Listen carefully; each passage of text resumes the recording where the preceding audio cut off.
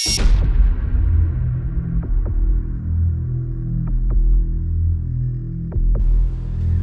right. How are you? Good. How you doing? I am great. I'm fantastic. Awesome. And I hope you are all great, fantastic, and awesome as well. Yes. Welcome to The Harvest, episode number 23, where we discuss all things cinema and story. And as we learn, you learn. As we grow, you grow. My name is Xavier Garcia. And I'm Jonathan Garcia. Now, here we are, part two of a two-parter. We've been doing this like one-part, two-part, three-part things quite a bit. Yeah, we've got some good feedback. People really like that, like to continue certain stories because there's a lot to say out there about certain topics, and I think that we should continue them. Well, we've got a lot to say about this topic. Here we are in part two. Last week, in part one, we discussed the symbiotic relationship that is art and culture. How culture can define art, but how art can actually help shape culture. This week, we're talking a little bit more specifically about how within that relationship, art and culture together impact the individuals. Whether it is a specific group in society or just one person, art can impact us emotionally, mentally, and spiritually. This is something that I believe everyone can understand, no matter the content, no matter the medium, no matter, the approach to it. Everyone at some point in their lives has been impacted by art, because art is the representation of what makes us human, wherein lies its power. This is why it has been born from major movements in history, which have helped define or create those actual moments. Art has to help define and create those moments, and has been able to convince people through education and entertainment of any one particular idea or series of ideas. That is the power of art. Yes. You ready to do this? Yeah, let's get right into it. Yeah. All right, let's do it. Now, here we go. Why does art matter? Art matters to you. Well, you tell me, and then I'll go through the notes as far as why does art matter. Well, art, besides the fact that it brings new information or unique perspectives, it has the power to persuade. Yep. It has the power to teach, educate people on whatever it is the subject matter is. I think art is, I feel, necessary. Let's put it this way. In the beginning, God created. And if it wasn't by his art and his creation in the heavens, we wouldn't know of his splendor. Yeah. We wouldn't have an understanding of the fact that, wait a minute, maybe there is a God. When you look at the heavens declare his glory. That's his creation. And so we're able to be educated and know and understand that, in a way, we're kind of without excuse in understanding, wow, all of this can't just be created with some sort of, chaotic. Exactly. It's too beautiful. Everything has unmeasured, has knowledge, intelligible. Yeah, everything is intelligible. All creation, if you look at it, is intelligible. Well, art, not only does it preserve and educate, but it bridges gaps, and it also brings people together. Yeah. And it does so through the expression of the human condition. Art is a universal language. Sure. It's very universal. You listen to, for example, a piece of music, or you look at a beautiful work of art. Like you're standing in front of the Mona Lisa, and I've had that opportunity, and you look at this painting, and you're like, wow.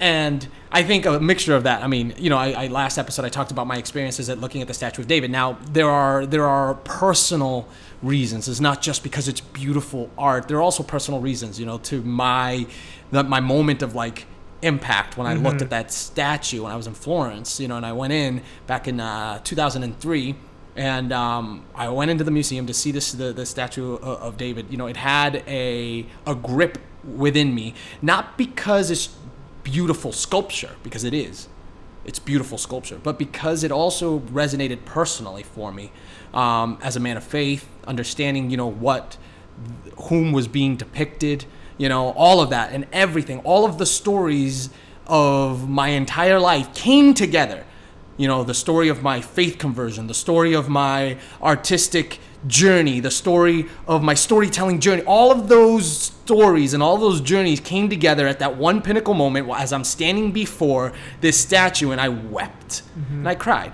And I looked around, and there were other people with their jaws dropped, phones out, you know, like cameras out, some weeping, some crying, some laughing, but all having a response, all having a communication with this art. And it was being deposited into them, and then they were in turn turning to one another and talking about it, dialoguing about it, expressing their hearts, their thoughts, their desires, their ideas about it. And that's why I feel like we can confidently say that art is a very universal language, because the people that were there watching it were from all parts of the world. You know, they were all tourists from everywhere, all just at the same time awed and inspired. Yeah. You know, I'm blanking on what movie it is, but I know that there's a scene in a particular movie, and it'll probably come to me before the end of this podcast, but you know, some guy comes to African land, and he's trying to communicate. Is it The Gods Must Be Crazy? I think, yeah. The Gods Must Be Crazy. You know, like they're trying to communicate, but you know, he ends up doing this performance, and they all just start laughing. You know, and they're and that expression of that performance, they were able to communicate and become friendly. You know what I mean? Things like so. It's like it's so universal. You don't have to learn a language, but a certain expression or a certain form of creation or form or. I know what you're talking. You're talking about Ben Stiller when he gets captured. I think with Martin, he gets captured. He goes crazy. They're all actors, and they get dropped off on an island. And he gets captured, and then he gets turned into the performer for the village of people. You know, no, but I know Tropic Thunder. Yeah. It's a controversial movie. Yeah. But you get what I'm saying, like. But yeah, he's able to unify himself with the people and find peace with them as a result of the art, his expression as an actor. Yeah. So I mean, to your point is, it's so universal that you don't have to learn a language to be able to communicate with someone. You just use art or the technique of art to be able to communicate with an individual. Yeah, no, look, every culture, every historical period, every language uses art and creativity as a form of expression and to creatively express. And a lot of times there are common, very universal themes that connect various places and people, and it does what art does best, and that is to allow us to experience the human condition. That's what art does best. That's it connects us to what it means to be human. Yeah, it connects us to like those very, very, very human, fundamental human elements like love, fear, joy. You know, those very human things that are not like quantifiable. Like you can't measure them. You can't put a measuring tape and measure love.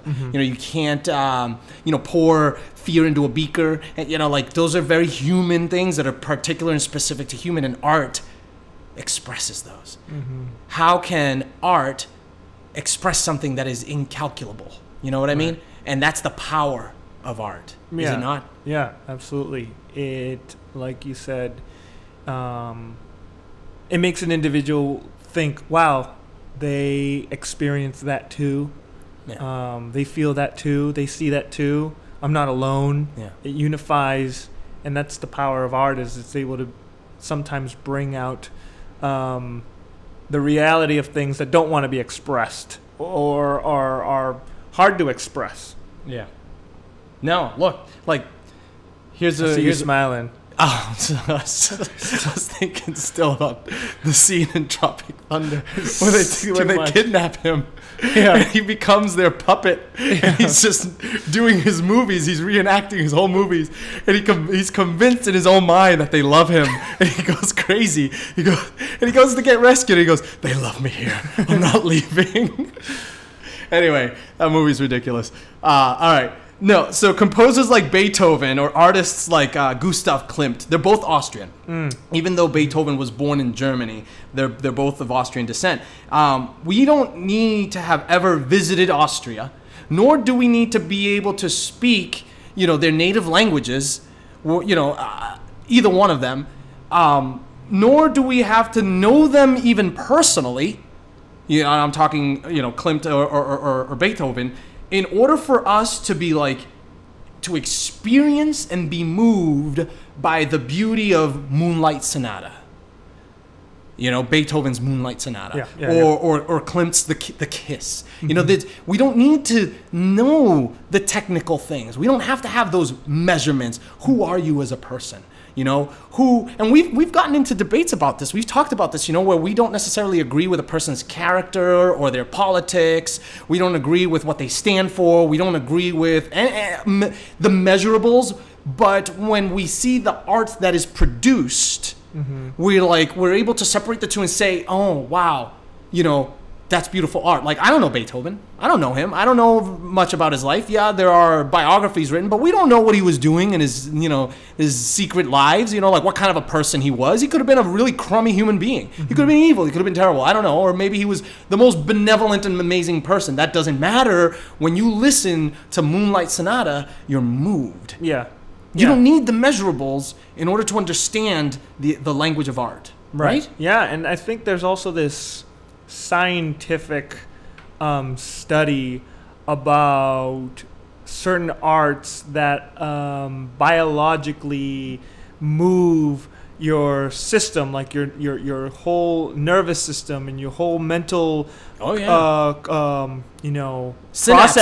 and the synapses and how they fire. I mean, you're able to learn through classical music. I know that, for example, they had suggested when my son was in my wife's womb, to play classical music because it helps fire those synapses and develop, in development and and all that so stuff. Certain sound tones and they help with even sicknesses and different things like that, which is pretty amazing. Yep, absolutely. Yeah, different vibrations and sound and it is. It's wild, right? Yeah.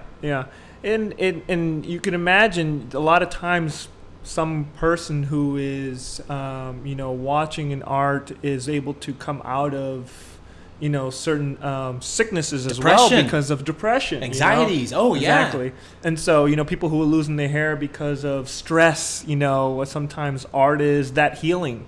So you can imagine how much art is not just this tool of expression and teaching, but it also could be a tool of healing. Yeah, and if we're capable and able of finding art even in nature, we can find healing in the expression. The expression of art through nature, through I know here there's a I'm not going to give you names, but there's a someone in my family whom was going through deep depression. And was in severe pain as a result of a surgery, and they were having anxiety, and they were a series of circumstances had occurred that this person was left alone to deal with this pain alone, and they were rehabbing after having had multiple surgeries, and they stepped out onto their porch, into their backyard, and in pain, miserable at the world, hating everyone, hating themselves, hating God. I mean, everything impossible. And then all of a sudden, and this is a true story because this person has told, personally related and confided this in me. They saw the sun coming up above the line of trees in his backyard. Beautiful home, beautiful backyard. Never seen it before this way. Finally, eyes were open to see the beauty and the art of God's creation. It was overlooking the water. And he said that at that moment, he felt the love of God, of his creator, calling him. And he said that as a result of seeing that, he was healed. He was healed not just spiritually, but even his physical healing was accelerated. Wow. I mean, come on. Now, doctors, I'm sure, will explain that away with 1,000,001 different, types of things that are happening in the human body, I'm sure. But look, the bottom line is that to him, it was the art that he saw displayed before him that brought him awareness of, first and foremost, his creator, and secondly, the appreciation of life. Right. And he had appreciation of life. So I'm sure that some of you all out there have, personal experiences of you've been going through depression, and you listen to a song, and there's a song, and there's that song that oh man, this song, I see it all the time. You see it on Facebook, this song saved my life, that kind of stuff. You see it all the time, and that's it's the same thing. It's amazing, that power that art has. Now, there's depending on, you know, your depth of knowledge and understanding of Beethoven, for example, we're using him or Klimt as our examples. Like, once you get to know and you get to study them and you look into the measurables, you know, well, who were they as a person? What was the culture at their time? You know, what were the influences that, you know, the social, economical, political influences upon them? Now you get to understand how the culture was affecting the music, the art that came out of them. And that's the symbiotic relationship that we were talking about in the last episode, where culture can affect art, but the art and the artist can also affect culture. And we've seen that, and we you know, it's easy now to then discern why Moonlight Sonata was what it was, if you then to start to you know, do a little bit of research. And there are experts that talk about this all the time, because, you know, that's what we do. The moment that something has been written or something has been composed or something has been drawn, we you know, create PhDs in order to define what it is that's been written or drawn or spoken, you know, or whatever it is. And so this has been debated since it was written and since it was composed. And people can then talk about it and tell you, oh, you know, the reason why these notes are this way is because of this was going on in his life. And, you know, people do it with Picasso, certain eras in his life. You know, oh, he was going through depression during this time, and so he was painting this, and he was being afflicted by this debt, so he was doing that. You know, it happens. And so we see that working itself into art, but we also see the artist working his influence into culture all the time. Yeah, yeah. Can I ask you a question? Can you give me an example? Do you have an example of like a good modern day example of a film or a theme or a story that transcends cultural differences? Like it goes above and beyond differences in culture, and it really actually connects to like the human condition and who we are as humans, no matter what the culture surrounding the film or whether it's a foreign film or a domestic film. Gosh. I mean, I have a unique experience. Maybe this might prime one of yours. Yeah, go ahead. Yeah. Well, I was living in Spain back in 2003. That's when I went to you know, to the Louvre, and I went to Florence and got to travel a little bit and see this art. But when I was living in Spain, I was taking a film course studying Almodovar, the famous Spanish filmmaker, and some of his films. But in one of the film courses, interestingly enough, I watched a German film, and it's a very famous German film. Everyone will know immediately as soon as I give the name. Run, Lola, Run. Yeah. And you know, it was a 1998 German experimental thriller film, and Tom Tykwer, if I pronounce his last name correctly, the director. Tykwer, And so anyway. And just to give you a brief, you know, a brief recap of the film, it's kind of like a Groundhog Day type of film. You know, it's this woman whom, you know, her boyfriend misplaces a money bag, and a homeless man picks it up. You know, he gets scared, and so he owes gangsters, you know, like $100,000 or whatever, 100,000 German dollars, and as a result, he calls her, like, you know, saying, you know, they're going to kill me, you know, blah, blah, blah. And so she runs out of her apartment, and she runs past a dog and you know, jumps over the dog and the person, and then like goes to her father who works at a bank to try and get money. And anyway, you see that scenario played out 3 different times, 3 different ways, because it's like the butterfly effect. You know, she changes a decision because at the end, in the first one, she ends up getting killed. In the second scenario, she doesn't make it in time. In the third scenario, it's like really serendipitous. And so each scenario is different because she changes something that she does, and every time she does something new. And it, you know, the themes there are talking about like free will versus predestination. It talks about you know, faith versus, you know, you know, like this is your definite outcome. Fate. Yes, thank you. And you know, and what was interesting is that I watched a German film in Spanish in Spain as an American student, right? So it's like 3 cultures right there, 3 cultures colliding, and me watching these 3 cultures. But what was interesting was the impact that it had on me. It had a faith impact on me to watch that film.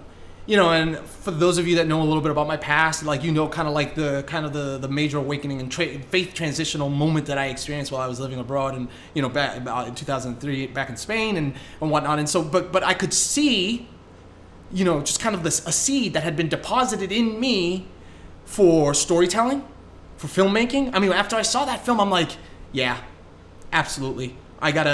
This is what I need to do. It was because of that film that I decided to do this huge project that I did my senior year. I did a documentary my senior year as like a major project for one of my majors. And I chose that, and it was because of that. But here was this foreign film dealing with foreign issues, right? Or things that were going on in Germany at the time, you know, neoclassical thinking and whatnot. And in another foreign country, being seen through the eyes of a foreigner to the third degree, and what it did with me, you know, and how it moved me and it transformed and changed certain things in me, like that was a major impactful moment. Yeah, you know, as you say that, and I think we've talked about this, and it's not a movie, it's a show. But why I think it's so brilliant, it's because of that very same fact, because it does transcend culture right now. And surprisingly, and I'll tell you the show in a minute, it has recently spiked in views because of some sort of, I don't even know what it is, whether it's we've been deprived of the freedom to express ourselves as humans. And it's a comedy. And it's The Office. Because we're in a culture right now where everything is very, you know, politically correct. And that is the most politically incorrect show. But it's human, because we as humans are so faulty, and we make mistakes, and we're sometimes ignorant, but at the same time, that's what makes us humans, because we can make mistakes, and we can understand that everyone deals with that problem. Right now I'm looking at you, but I'm like, yeah, well, that's how I am too, because I found myself watching, my wife, she doesn't watch those shows. She just doesn't, and she found herself watching. And I honestly, I think it's the oppressive nature of cancel culture. Yeah. That has gotten everyone, even those that are the cancelers, going to watch The Office. And it's, you know, and no one's talking about Michael it, Scott. but you know, Netflix is they see the numbers. Yeah. They see that thing spiking up, and seeing that everyone's watching this. It's been memeified. Everybody talks about how they're all watching The Office during COVID quarantine. And it's brilliant. And, you know, I think Ricky Gervais understands that sometimes we have to make fun of this perfectionness. And we have to have the freedom to make mistakes, because that is who we are as humans. Yeah. We are not perfect. Deal with it, type of scenario, and let's laugh at it. Yeah. And I think that's very freeing as human beings. You know, I know plenty of times. I remember being in college, and I remember people yelling out racial slurs behind me. And it's not so much that, you know, I'll deal with it, but there's a certain type of mental strength that we as humans need to have. This sort of, like knowing that they're imperfect. A perfect person is trying to insult me. You know what I mean?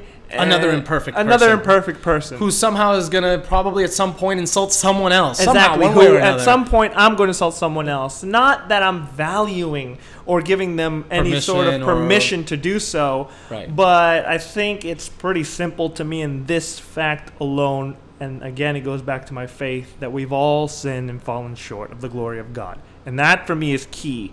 When I think like that, I have love, and I'm able to show them a better way. I'm able to, instead of answering back with fire, I answer back with know me. Instead of you thinking you know me. Right. You know what I mean? I'm going off on a tangent there, but I guess it's really that aspect of like, you know. Well, no, I mean, you bring up something good. The gift of being able to use art to go beyond what sometimes the culture is being oppressed by. And it's necessary. That's why all art is necessary. You know, I feel like the freedom of expression of art is so necessary, even if I don't agree with it, because it allows me to begin a dialogue. It allows me to be able to know what is not good and know what is right. You know what I mean? Yeah, and look, it does bring up a really some interesting arguments. I mean, like where do you draw the line? You know, like between art and you know, and a psychopath. You know, like some. You know what I mean? I think that's true. The end, if it's not instigating violence or violence against others or violence against self. I mean, I don't know. That's another topic. Yeah, let's put it this way. You know, I think the key to the beginning of these particular solutions is communication.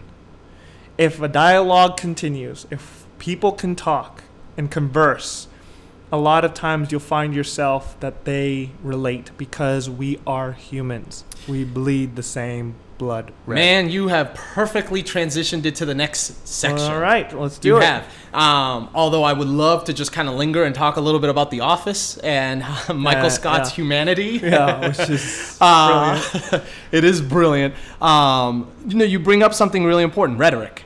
You know, and just the concept of rhetoric, dialogue. But not just dialogue as far as conversation back and forth, but rhetoric, speech, and the art of rhetoric. And you know, this is you know, let's go back to Aristotle. You know, now we have studied a lot of Aristotle's works, like for example, poetics. As writers and as storytellers, you know, you got to read poetics because it is the foundation of cinema. It is the foundation of, you know, the 3-act structure and storytelling. But there's Aristotle also wrote rhetoric, or on rhetoric, whatever. You know, the book Rhetoric, Aristotle's Rhetoric, back 4th century BC, and he discusses in rhetoric the technical method of persuasion. And this has been used by storytellers, by orators, by presidents, kings, politicians. You know, since then. Yeah. And the three main points, if you're gonna like boil this down, you know, to the Spark Notes version, or even less than the Spark Notes, the Garcia Brothers version, or rather, for the sake of this podcast, the 3 things that we want to boil down are, you know, the ethos, the logos, and the pathos. The ethos being connected to the creator, the writer, the speaker himself. You know, that person's the artist's credibility on a subject or a concept, you know, whom they are and how, whether or not they are a credible source or a credible person in order to be even qualified to speak on behalf. The logos, which is the written word, the logos, the content itself, the facts, the logic, the reason, the why the artist is making a valid point is the logos, and the pathos, which is kind of the audience, the receptor. The other end of that, the artist's emotional appeal to the audience and the audience's reception of that emotional appeal. Those 3 areas are kind of what Aristotle really highlights and talks about and goes deeper into explaining in rhetoric. These 3 things, they work together like checks and balances, similar to like the governmental, you know, system. The three pillars of government. You know, like there are check and balances between the you know, like, you know what I mean? Like there has to be. There has to be in order for them to work together as one harmonious unit. And likewise, in rhetoric, or as an orator, which is in and of itself a form and an art form and a storytelling form, the 3 must work together in order to present a cohesive story that reaches the level of art. Now we're going to talk about why it reaches the level of art with some examples, right? The best one that I can think of right now is Martin Luther King Jr. Yeah. Okay. And I think the reason why even that one is prevalent in my brain is just because of the times that we're living in. Sure. You know, the BLM, Antifa, you know, craziness that we're living in right now brings to my mind and my thought, just kind of like what was accomplished by Dr. Martin Luther King Jr. I want to talk real briefly and just kind of touch upon his ability of rhetoric, his ability to communicate, and not just communicate and give a speech and then that's it, but in it to tell a story that was so moving, so impactful, so transcendent even of the black culture, that it reaches us today no matter the color of your skin, right, and touches you personally today. That's the power of rhetoric. And I want to talk a little bit about him and kind of like some of the techniques that he used. Yeah, let's do it. So we know what he was able to accomplish. Obviously, the civil rights movement in the United States was kind of his time. That was his platform and what he was able to achieve as a result of his rhetoric. Now, I also think that the fact that he was so tragically taken from us and essentially martyred, right? A man of faith who was standing up, not really, he was standing up, yes, for his race. But he was standing up for his race as a result of his convictions and relationship with his God. Right. And it was his relationship with God and his understanding, true understanding of the human condition, and the Bible, that he knew and had an understanding of the human condition and how we ought to live as brothers and sisters. Yeah. Right? Not the cursory breakdown of the Bible that most atheists like to break down. Oh, look, God says that you're allowed to have slaves in the Old Testament, and therefore, slavery is legal in Christianity. No. God was trying to do away with slavery from the very beginning, because here he brought these people out of a culture that had an oppressive slavery and said, oh, by the way, I know that I can't wipe away slavery from you altogether because you will deteriorate as a culture and as a people, but what I am going to do is impose upon you a set of rules as to how you ought to treat your slave. Number one, they're equal. Like Abraham and Eliezer, right? We know that story. We know that Eliezer didn't have any sons, and therefore all of his property, his billions, right? Because we don't know, we can't quantify how much riches Abraham had. It was all going to go to him, right? And so, and slaves can marry your daughter. These were all rules. The year of Jubilee, of forgiveness. I mean, these were all rules that were put in by God in order for him to slowly eliminate. Right. And I think even in that, I think there was a the term slavery then is not the same meaning of the term today. Not at all. And these people were in their own will choosing to enter into a family because they had lost, they didn't have the money, they didn't have the job, for whatever reason, they willingly just said, I will work for you, and as long as you take care of me or my family or my well-being. Right. So that was, and there's more that component. Absolutely, there's that component of it. But I guess I say that to say that there was a genuine spiritual understanding that was going on inside, Martin Luther King Jr.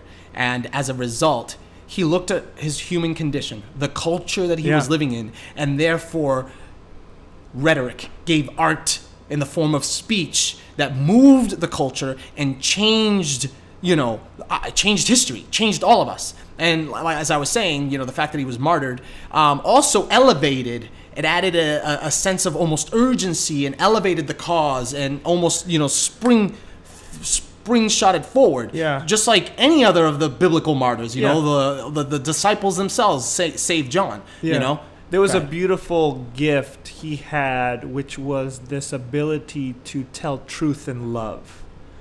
And that is very hard to do. Well, he had all three. Yeah. He had the ethos. He had the He had the logos. Yep. And he had the pathos. And what you're talking about right now is the pathos, the love. The emotional connection with the audience. Right. And in that he was real. You know what I mean? He was real to people. And like you said, he didn't have to go into some sort of remote location for some extensive study on why this is happening. It was as simple as long as you understand why man is the way that he is, all I have to do is just bring a mirror.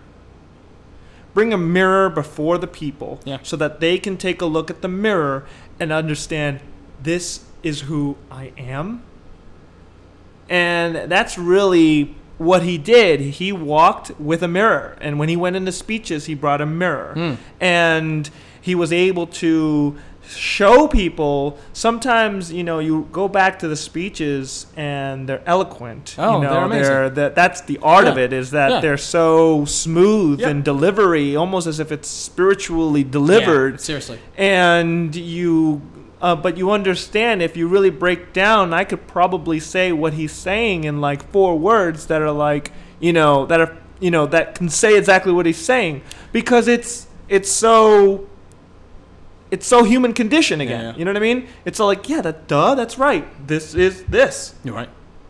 1 + 1 = 2. Right.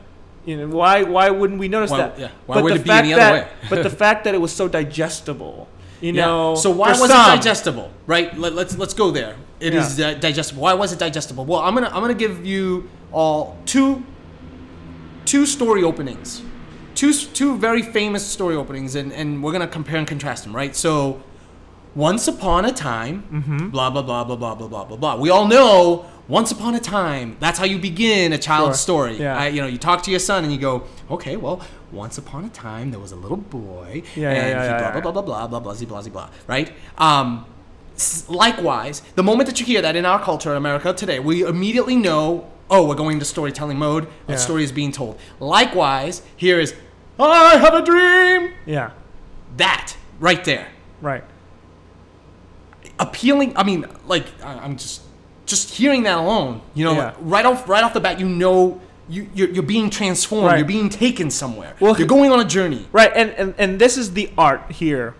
He didn't take it and slap them with it, in the sense of, it was his hope. It was his desire. It was his vision for the future. You know, it wasn't like, you need to change because look at what you're doing. It was like, this is what life should be. This is what God intended for mankind. And yet we have, eaten each other alive. Yeah. It's like he's saying, here is a fairy tale. Sure. Yeah. That we can all realize is true. Yeah.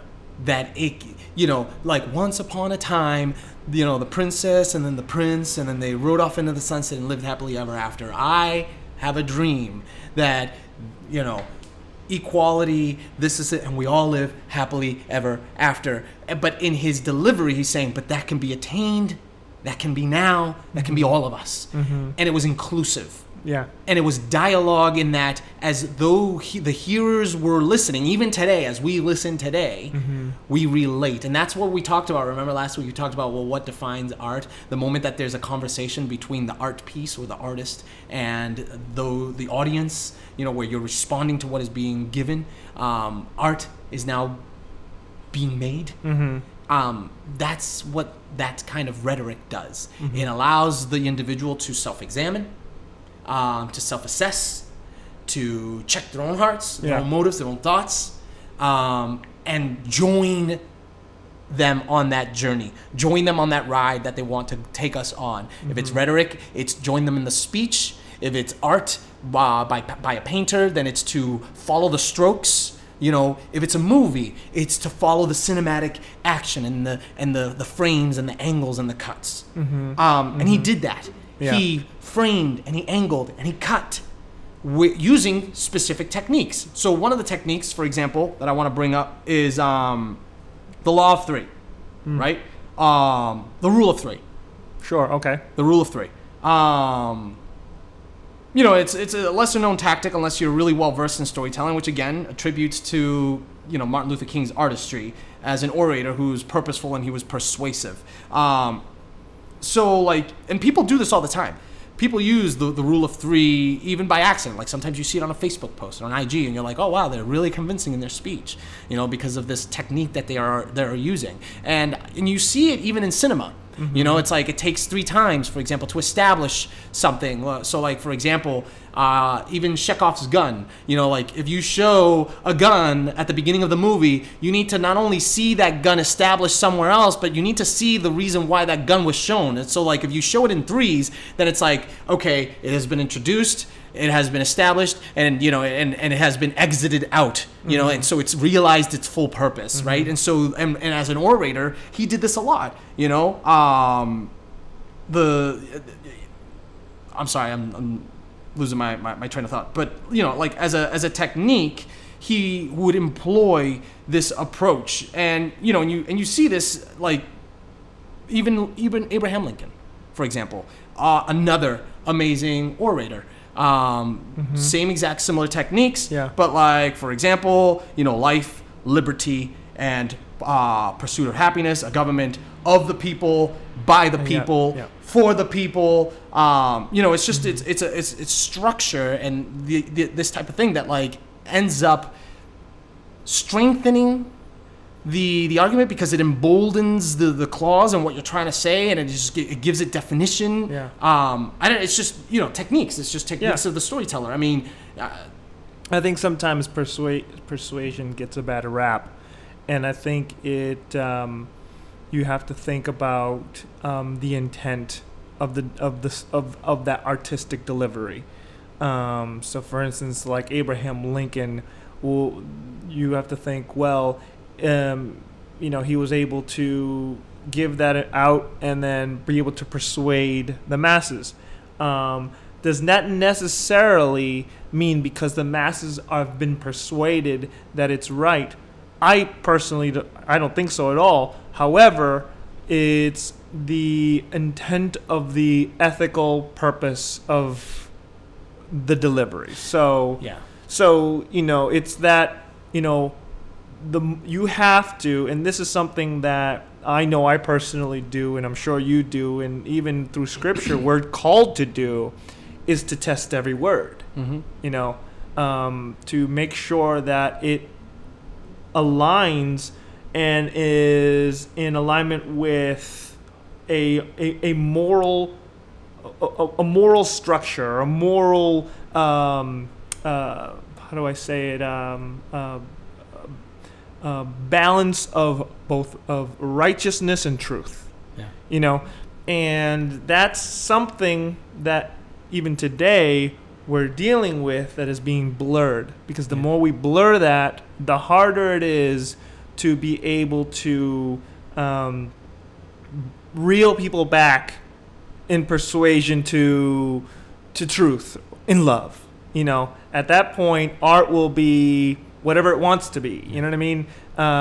It could be the truth can be found in my art, or should I say, my art can become truth, and I can, you know, share it and persuade in any you know. And I'm glad you brought up persuasion, and you know, in the bad rap that it gets, and because it can lead to bad things, right? But it could also, but I mean, the rule of 3 is precisely as is for the sake of persuasion, because once something has been established, you know, or it's been introduced, it's established, and then, you know, kind of like, you know, solidified, you can do so in 3s. That's why, like, so much of our children's stories, so a lot of our children's stories and our fairy tales are all in 3s, you know. You know, the 3 little pigs, you know, so you've got the wolf and the 3 little pigs. You've got, you know, Goldilocks and the 3 bears. You know, you've got the 3 blind mice that my, you know, Papa used to sing. 3 blind mice. Well, you even think about shooting, you know, fool me once, shame on you. Fool me twice, shame on me. And fool me a 3rd time. It's like ain't no fooling me a 3rd time. So, right. That was. Oh gosh, that was his best attempt as a presidential orator, to use the rules of 3. Poor Bush trying to be an excellent orator and using the rules of 3. But yeah, no, I mean, look, that's in part I do believe that is you know, the 3-act structure. That's the purpose and a reason behind the 3-act structure, because the art that you create in film and in cinema takes those 3 acts in order to tell your story effectively and efficiently, as efficiently as possible, effectively, however, and and convincingly to tell you that this hero's journey needed to be as is, because here are the 3 acts that I'm going to take you to persuade you that this journey needed to happen this way. And in you watching that, something subconscious is happening, is that you're being persuaded of the truths and the themes and the ideas that are being preached by the story, right? And that's not, we've talked about act structure in one of our past episodes. We talked about 3-act structure, 5-act structure. We've even talked about 7-act structure. And I encourage you to go back into the archives and check some of those. I can't remember the exact episode number, but it's in there. Go back and check it out, because we do talk about the purposes and the uses of acts in your storytelling. And 4-act structure even in TV, why they are and why it is the way that it is. But like the reason why it's not often found to be less than that, unless you're talking about theater, where sometimes you can get into a 1-act play or a 2-actor, but in film is because of that precise desire, is to establish a thing, to strengthen it, and to solidify it as you exit it out, and you've got those 3 points. There's there are other examples. I mean, as you're trying to persuade, even as we continue talking about Martin Luther King, I mean, like, where did he get his inspiration from as far as how he spoke? Right. Absolutely. And it wasn't just the reason why he was speaking. What he was speaking about wasn't just the only thing that was influencing him. It was what was influencing him is also the style in which he was speaking wasn't something that was new to him. Right? Where did we see that? Right, and we Jesus. Saw that. Right. Yeah, you think about Jesus just as the person and how he spoke. What he said was basically what the Jews have been reading for years. But when he said it, it was as if there was something refreshing about his words. Believed to be a common man. Who is this common man that speaks with such eloquence and such knowledge of the things of God? But when he spoke the revelation of the Old Testament. He explained these things in a parable. He gave people an explanation of a story. He led them through this story to help them understand the simplicity of God's intention. When you go back and you read Numbers and Deuteronomy and you read all these Old Testament scriptures, you're like, I'm falling asleep. But what he did is it's not so much that he simplified it, but he clarified it. He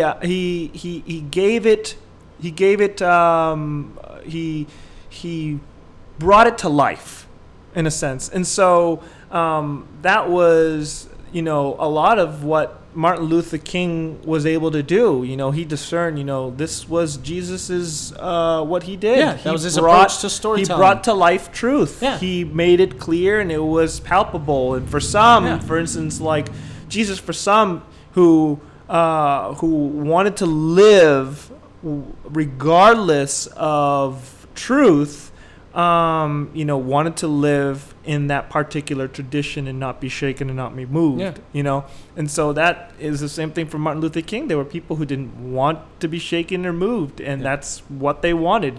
And regardless if it was true. And that's a very dangerous thing as well. And that's why I said it's important that, that within that 3-act structure, within that 3 form of delivery, that you're constantly discerning the delivery, constantly aware of the delivery. Absolutely. I mean, look, I see that 3-act structure paralleled not only in Martin Luther King but also in Jesus, and there was certainly a great awareness to not only how it was being delivered, but what exactly was being said. I mean, like I'm thinking about like the most famous parable. Everyone knows this parable, whether they're Christian or they're not. They know the parable of the prodigal son, right? Yeah. And even that parable is broken down into 3-act structure. That parable begins with the life of the son, prior to leaving, it's like it tells us about the house, yep. the scenario, 2 brothers. It gives us the story background. It gives yep. us an inciting incident. The son became indignant and wanted out. And decided to give me my inheritance. Then you've got the second act where he's out into the world, yep. experiencing the crazy life and the crazy living. There are obstacles that challenge him along the way, and then finally when he's at rock bottom, we turn the act into the third and final act where he decides to come home, after having gone out and experienced the world. He comes back home and brings back a new knowledge and a new understanding. He has a revelation. Even my father's servants eat better than I do, and he brings back a boon, if you will, a new knowledge that will impact his old world, and he changes the old world where there is now a redemption of life and of living in this home now that the son that was once dead has now been found. And there's a bit of a dun dun dun to be continued. A little aftermath, right? yeah. There's a little aftermath, right? What's the aftermath? The brother that was there that never once, betrayed his father and worked diligently has a bit of like iniquity that's found in his heart, and so like that is storytelling at its finest, and that is precisely, again, using the rule of 3s, yeah. that is precisely what great orators will do. Now, yeah. that's for good. We've also seen it being used for evil. Yes. And that's why earlier when we talked about art, is that where do you draw the line? Like this is a really tough subject because right. like censoring because masses of art, were persuaded. Right. Masses were persuaded. Now, here's an example of masses being persuaded by great rhetoric that, rivals, that basically reaches the level of art, and that is Hitler, yeah. Adolf Hitler. Yeah. Adolf Hitler, despite the fact that he was a psychopath,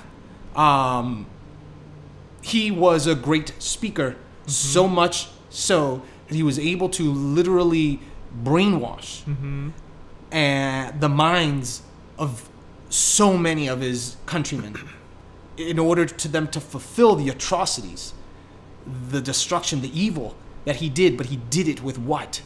He did it with great rhetoric. Rhetoric, design, yeah.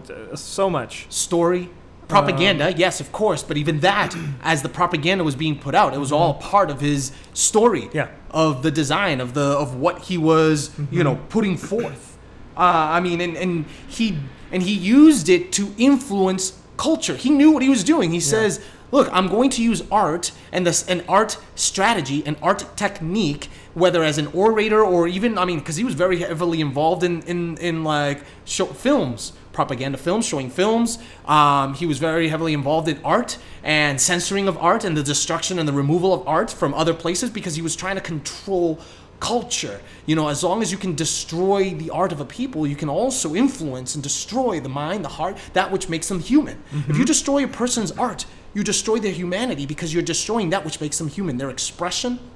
You're destroying, again, those things that we said earlier, their love, their fear, their joy, their hope, those incalculables, those things that cannot be measured, that are expressed through art. When you destroy the art, you destroy those things and you're able to control the people. That's why he used, what was it? It was like the chamber of I have notes somewhere, like the Reich Chamber of Culture. I can't pronounce the German word, but like the Reichskulturkammer or whatever it is. He created this chamber of culture, and it's called of culture, in order to affect and influence the culture all around him, with the agenda to obviously to deliver his persuasion, his story. That there are those that are above others. That the Aryan race is above all others. And it had very destructive, very chaotic, very evil, pretty much plainly simple, evil effect. And that's why, like, okay, like, what do you do with that? Do you censor? Like, are we supposed to censor that? Yeah. That's a hard topic, and I don't know that it's one that we're prepared to go into right now. I think we would need, professionals to kind of get involved and engage in such a conversation, to talk about this kind of stuff that deal with psychology and the human mind, and they deal, with censorship and and all that stuff. But it's a tricky thing to navigate, is it not? It is, because it already brings alarms when certain art begins to dehumanize people. And you begin to discern when something is off, or when something needs to be checked. When the human doesn't become a human anymore. Where they become nothing but an animal, or devalued, or even to the intent of the heart of one's individual to want to murder, kill, get rid of, steal, another destroy, human being, steal, kill, destroy. Any of that. Everyone, you ask them, and they have a law written within them that know that these things are wrong, and they because the moment that it's done to them, there's a reaction. You know what I mean? And so that's where art becomes very dangerous. And if the act of the art incites, violence, these are things that you have to be aware of, and perhaps take action. So, and we see it all around us. It's not just relegated to just what to Hitler. I mean, like, we see it today in our media, in our news outlets. Using storytelling techniques in order to control the masses to a specific, and to ignite violence, to have certain partisan outcomes, and we see it. We see it, and that's that is both the beauty and the beast of art. That it is so connected to humanity and the human condition that it can be used for manipulative purposes or for a blessing, to give something beautiful to someone, or to give something that that is depraved, or that is for only self and pure benefit, that is selfish, or self-serving, self-seeking. I always thought, when I used to read scripture, and then I would always ask myself, God, why did you have the people always destroy all these idols and all these things? They're art, really. But if I go way back to the beginning and I read the first part of that chapter, it says, do not go in, do not partake. So it was more so, not so much that he wanted to destroy them, but he didn't want them to influence them. So the intent wasn't destruction. The destruction was the outcome of what was necessary for their danger. Get rid of these things that they're going to destroy you as a human being. But it never needed to get there. Because the whole purpose of it was to separate, to be set apart, to not allow these things to influence you. And I think that's where it mattered to God the most, the separation. And so because it was connected to their relationship with Him, whom is all righteous and all holy, and therefore there are certain things that would sever that connection of righteousness and holiness. Right. Because at the end of the day, if you look at the scriptures, it talks about allowing them to live their depraved minds, or whatever it was, allowing giving them up, let them, whatever they have done will be accounted to them. You know what I mean? And so it wasn't so much that he was going, all right, let's go down the street, let's destroy this one just cause. He was always just stay with me, stay close to me. Well, and that is the power, the authority, the ability of art and what it can do. I'll leave you all with a really cool quote. Some of you will pick it up immediately and know exactly where it is that it's from, but I'll just read the quote and then I'll tell you where it's from. We don't read and write poetry because it's cute. We read and write poetry because we are members of the human race. And the human race is filled with passion.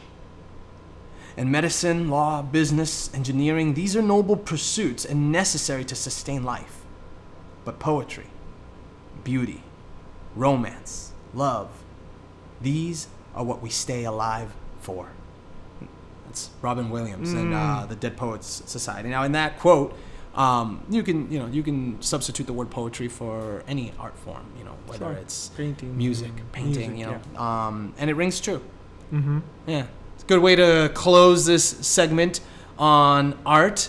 And so I guess a final word. You as artists, I think we said this in the past episode. With great art comes great responsibility, right? With great art comes great responsibility. So as you are web slinging, flying, crawling, shooting, whatever it is that you're doing in your cinema and your filmmaking, know that as an artist you carry the burden of a great responsibility, where what you are doing is not detached from those around you whom are either partaking or themselves a part of it. It is all connected. We're all interconnected, and thus art becomes a kind of a major responsibility as artists that we bear to carry and to do right. Yeah, as I'm thinking, even on the last episode till now, it really now, I think it's not that we're, of some sort of, heavily, some scholars, but I think that we brought up